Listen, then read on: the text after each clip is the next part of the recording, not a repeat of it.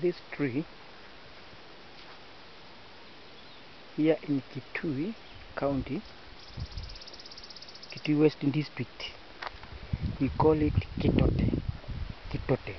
And this is the plant that is believed that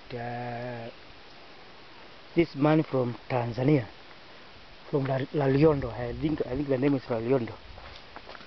This tree is the one believes that he is the one that he is using to make the cure that everybody is running for. So I don't know, because they write in the newspaper that it is called Kitote. So because I have Kitote in my farm, I decided to take a little video